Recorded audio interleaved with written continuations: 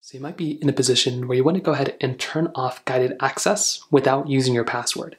So let's say you forgot the passcode and you're trying to figure out how to even get out of it.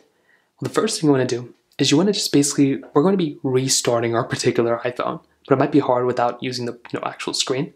So let's say I'm in an application, right? And I just go and get into guided access and I go and click on start. Well, you can type, get out of guided access by just typing in the, triple clicking the power button here and then closing out of it. Well, let's say it's not working, or let's say you can't get out of guided access. What you're going to want to do is you're going to want to quickly click and press and release the volume up button, press and release the volume down button, and then hold down the side button until your iPhone completely restarts.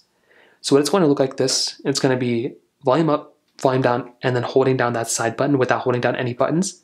And you want to just keep holding down this particular side button until your iPhone completely shuts off. So it's going to take a few moments. You can see my iPhone just shut off.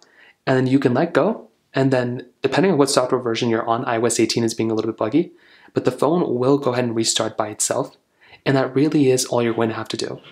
So at this point, that's pretty much the process. Your phone will basically restart, and from there you can go back into your iPhone settings, and then you can go ahead and basically just change that screen time or that guided access passcode, and that really is all you're going to have to do. So you can see my phone is completely working fine, and I can even make my way over into my iPhone settings. I can then scroll down into accessibility, which is right over here. I can then go ahead and get into the guided access portion at the very bottom. I can change my passcode settings right here if I need to. So that's pretty much how it works. If you have any other thoughts or questions, let me know in the comment section below. Hit the like button, that would mean so much, but definitely hit that subscribe button. More importantly than everything else, I love every single one of you guys. Hopefully I'll catch you guys in the next video. Peace out till then.